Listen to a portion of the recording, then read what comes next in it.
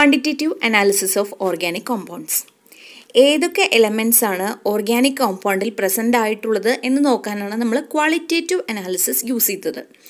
ഈ എലമെൻറ്റ്സ് എത്രത്തോളം അടങ്ങിയിട്ടുണ്ട് അല്ലെങ്കിൽ the percentage of composition of elements in an organic compound is determined by quantitative analysis. അതിന് നമ്മൾ യൂസ് ചെയ്യുന്ന കുറച്ച് പ്രിൻസിപ്പിൾസ് ആണ് നമ്മൾ ഇനി ഡിസ്കസ് ചെയ്യാൻ പോകുന്നത്. First one, estimation of carbon and hydrogen. Non mass of organic compound എടുത്ത് കോപ്പർ ഓക്സൈഡിൻ്റെയും അതുപോലെ തന്നെ എക്സസ് ഓഫ് ഓക്സിജൻ്റെയും പ്രസൻസിൽ അതിനെ കത്തിക്കുമ്പോൾ കാർബൺ ഡൈ ഓക്സൈഡായിട്ടും ഹൈഡ്രജൻ വാട്ടറായിട്ടും ഓക്സിഡൈസ് ചെയ്യും. General reaction organic compound CXH5 plus X plus Y/4O2 gives XCO2 plus Y/2 H2O. ഈ ഒരു റിയാക്ഷനിൽ produce ചെയ്തിട്ടുള്ള വാട്ടറിൻ്റെ amount കാണാനായിട്ട് ഈ ഒരു മിക്സ്ചറിനെ ഒരു വെയ്ഡ് യൂട്യൂബിൽ കൂടി പാസ് ചെയ്യും. വെയ്റ്റ് അറിയാവുന്ന യൂട്യൂബിൽ കൂടി. ആ യൂട്യൂബിൽ അൺഹൈഡ്രസ് കാൽസ്യം ക്ലോറൈഡ് പ്രസൻ്റ് ആണ്. The mass of water produced is determined by passing the mixture through a weighed tube containing anhydrous calcium chloride. ഈ ഒരു റിയാക്ഷനിൽ പ്രൊഡ്യൂസ് ചെയ്തിട്ടുള്ള കാർബൺ ഡൈ ഓക്സൈഡിൻ്റെ എമൗണ്ട് കാണാനായിട്ട് ഈ കാർബൺ ഡൈ ഓക്സൈഡിനെ വേറൊരു യൂട്യൂബിലേക്ക് അബ്സോർബ് ചെയ്യും. ആ യൂട്യൂബിൽ കോൺസെൻട്രേറ്റഡ് സൊല്യൂഷൻ ഓഫ് KOH ആണ് ഉള്ളത്. ഈ രണ്ട് യൂട്യൂബ്സും ഒരു സീരീസ് ആയിട്ട് കണക്ട് ചെയ്യും. എന്നിട്ട് ഇതിലുള്ള കാൽസ്യം ക്ലോറൈഡിൻ്റെയും അതുപോലെ തന്നെ പൊട്ടാസ്യം ഹൈഡ്രോക്സൈഡിൻ്റെയും വെയിറ്റ് നമ്മൾ നോക്കും. വെയിറ്റ് അല്ലെങ്കിൽ മാസ് ഇൻക്രീസ് ആയിട്ടുണ്ടെങ്കിൽ അതിൻ്റെ അർത്ഥം എന്താണ്? വാട്ടറും കാർബൺ ഡൈ ഓക്സൈഡും അബ്സോർബ് ചെയ്തിട്ടുണ്ടെന്നാണ്. അങ്ങനെ കിട്ടുന്ന ആ ഇൻക്രീസ്ഡ് വെയിറ്റ് വെച്ചിട്ട് നമ്മൾ എന്ത് ചെയ്യും? Percentage of carbon and hydrogen calculate ചെയ്യും.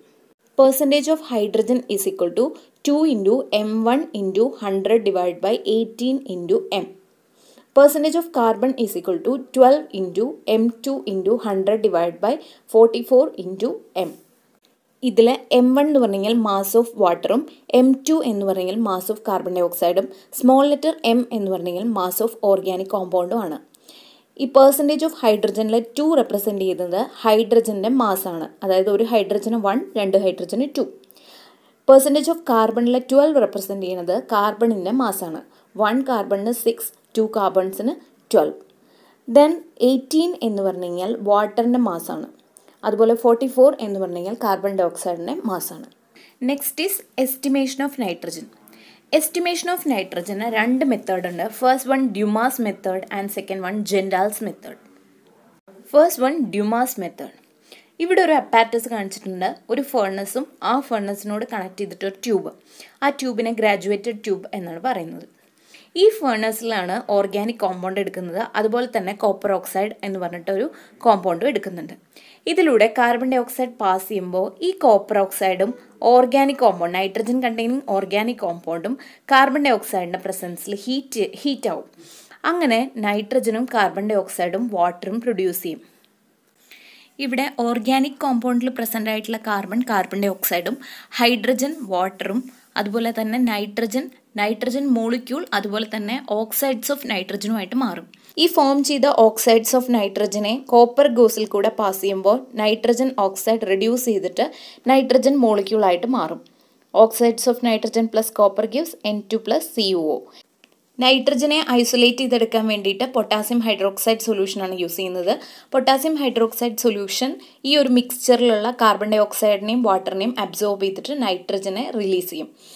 ഈ ഐസൊലേറ്റ് ചെയ്യപ്പെടുന്ന nitrogen upper part of the graduated ട്യൂബിലാണ് collect ചെയ്യുന്നത്. Dumas മെത്തേഡിലെ general reaction CXHYN2 + 2X + Y/2 CuO gives XCO2 + Y/2 H2O + Z/2 N2.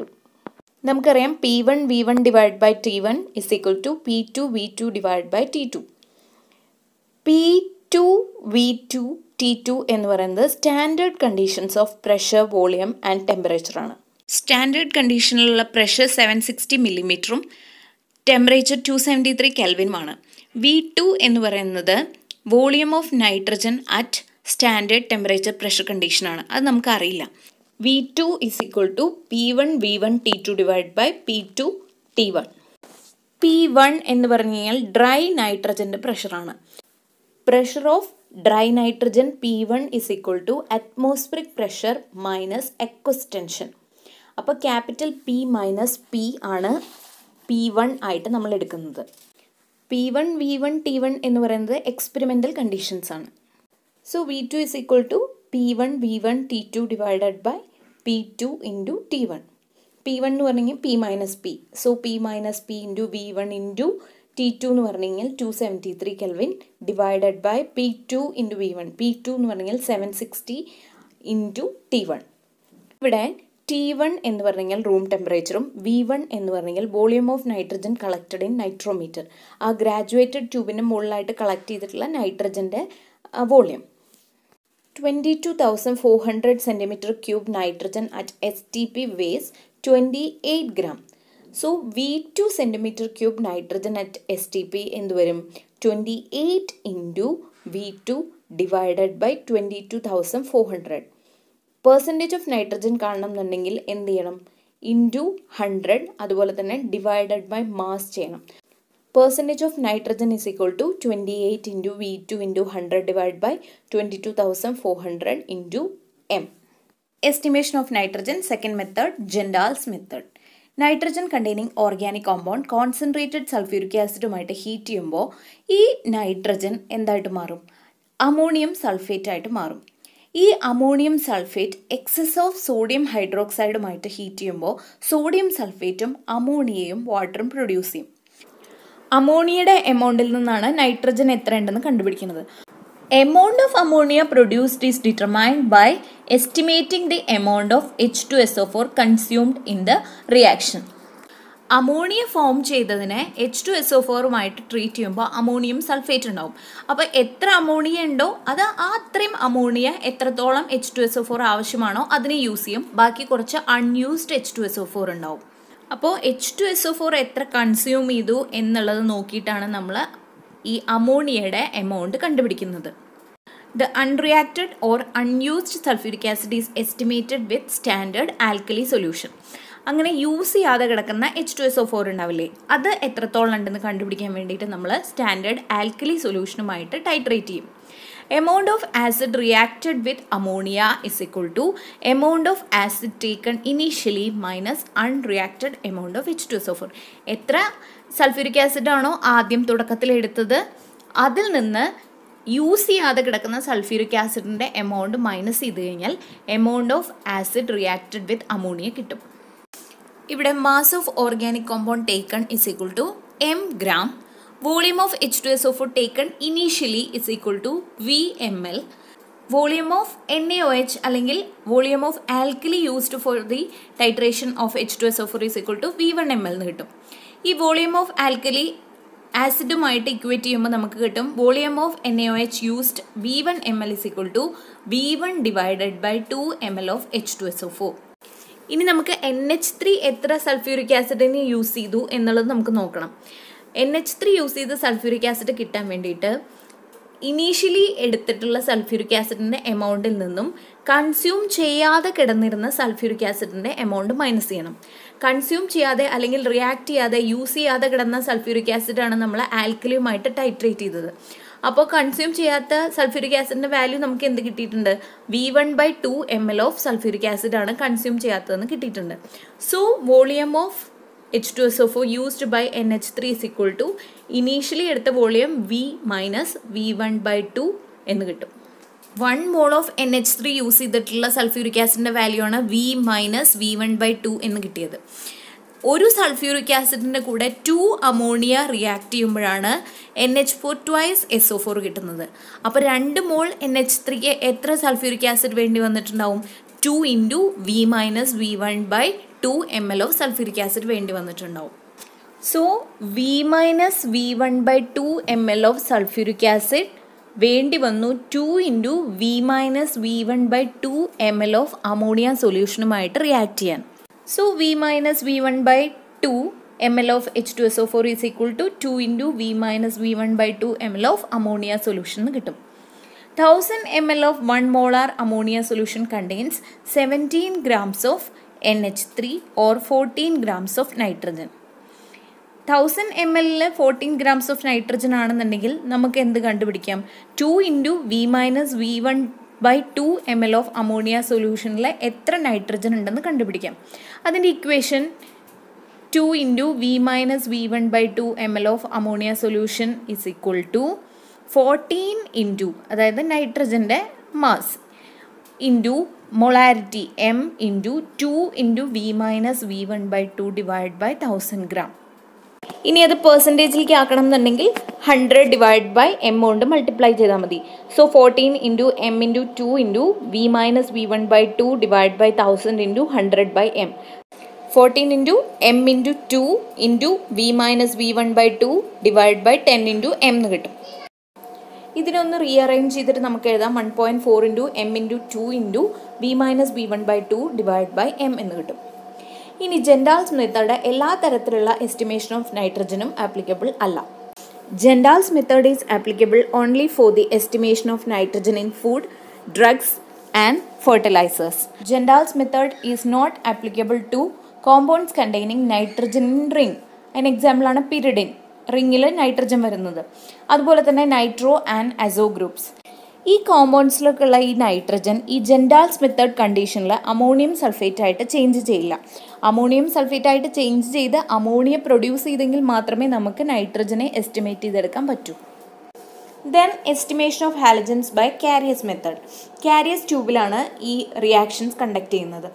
Organic compound fuming nitric ആസിഡുമായിട്ട് silver നൈട്രേറ്റിൻ്റെ പ്രസൻസിൽ heat ചെയ്യുമ്പോൾ കാർബണും ഹൈഡ്രജനും oxidise ചെയ്ത് carbon dye ഓക്സൈഡും വാട്ടറും form ചെയ്യും. Organic കോമ്പൗണ്ടിലുള്ള halogen silver നൈട്രേറ്റിൽ സിൽവറുമായിട്ട് react ചെയ്തിട്ട് silver halide precipitate ചെയ്യും. ഈ precipitate നമ്മൾ കിട്ടാൻ വേണ്ടിയിട്ട് എന്ത് ചെയ്യും? ഈ മിക്സ്ചറിനെ നമ്മൾ ഫിൽട്ടർ ചെയ്ത് വാഷ് ചെയ്ത് ഡ്രൈ ചെയ്ത് വെയ് ചെയ്തെടുക്കും. അങ്ങനെ വെയ് ചെയ്തെടുക്കുമ്പോൾ നമുക്ക് mass of silver halide formed is equal to M1 gram കിട്ടും. Mass of organic compound taken is equal to M gram. 1 mall of silver ഹലൈഡിൽ 1 mall of halogen ഉണ്ട്.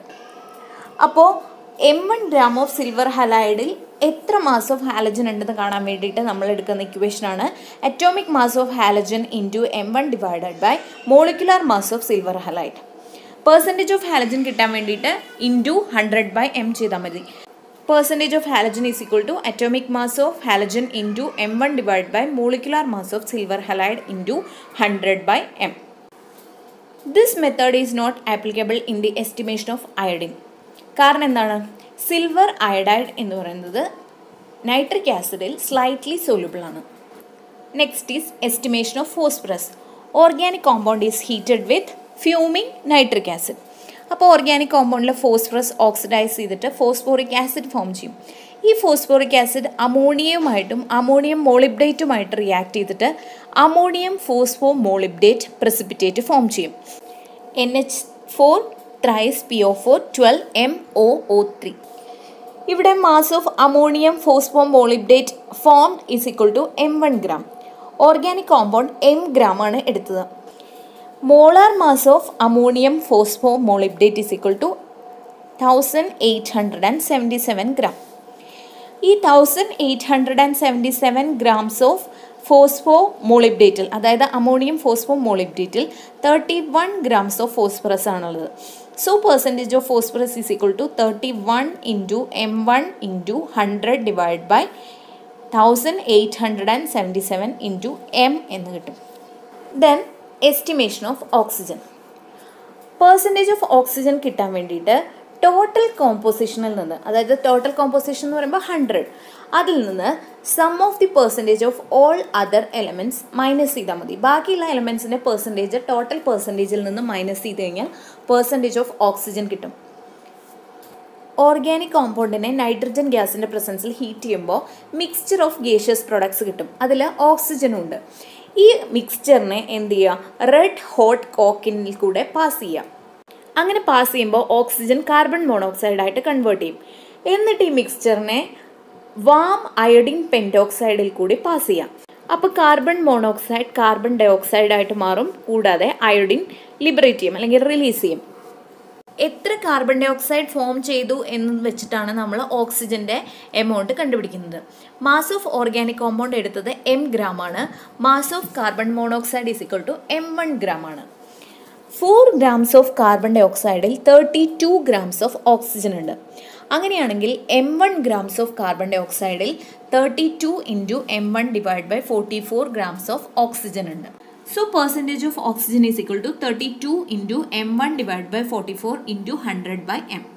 അപ്പോൾ ഇതാണ് ഓർഗാനിക് കോമ്പൗണ്ടിൽ പ്രസൻ്റ് ആയിട്ടുള്ള എല്ലാ എലമെൻസിൻ്റെയും പെർസെൻറ്റേജ് ഓഫ് കോമ്പോസിഷൻ കാണാനുള്ള equations.